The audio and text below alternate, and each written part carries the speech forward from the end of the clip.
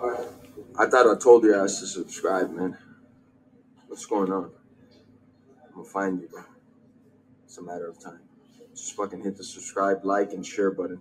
All that shit.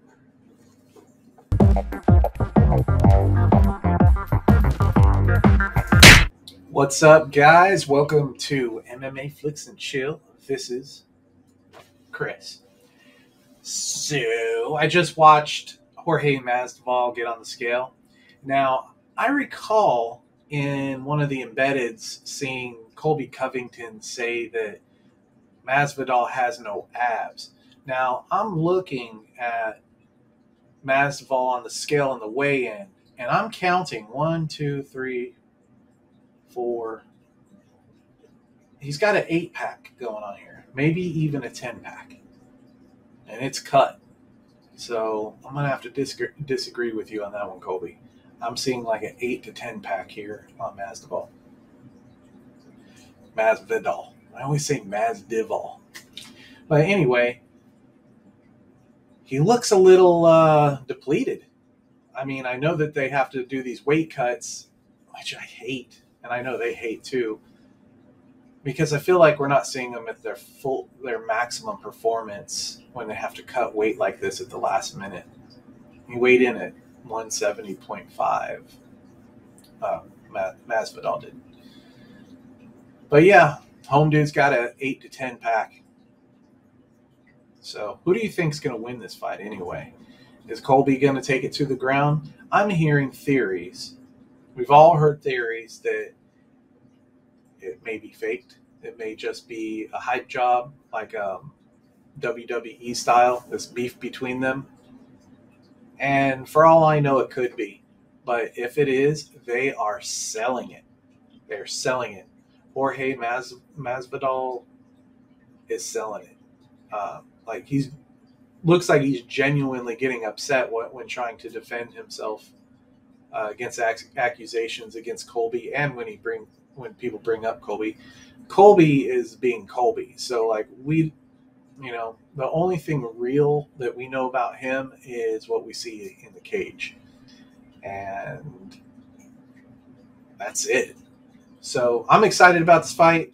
I feel a bit like a casual because I'm just becoming aware of Bryce Thug Nasty Mitchell. I remember a couple of fights of his, but it was good, but like he didn't stand out to me because I didn't know anything about him. Well, first off, some interviews are saying he's undefeated. When I looked up his record, he had 1 loss. So, or maybe it was a draw. I don't know, but there was a 1 on there. So, I don't know. I guess I need to look him up on the UFC website to see for sure what his record is. But I'm excited to see him against Barboza, and that's going to be crazy. Who do you guys got in that? I went ahead and put a little money on Thug Nasty, and I also put money on Jorge Masvidal, and who else did I put money on? Alex Oliveira against Kevin Holland. Kevin Holland has not seemed focused lately, so he's the favorite. And Alex Oliveira, he's always like the underdog, and people always like don't expect much of him, but he delivers when people look at him that way. So I don't know. I think it's a good safe bet. I could lose them all. That's the way the cookie crumbles.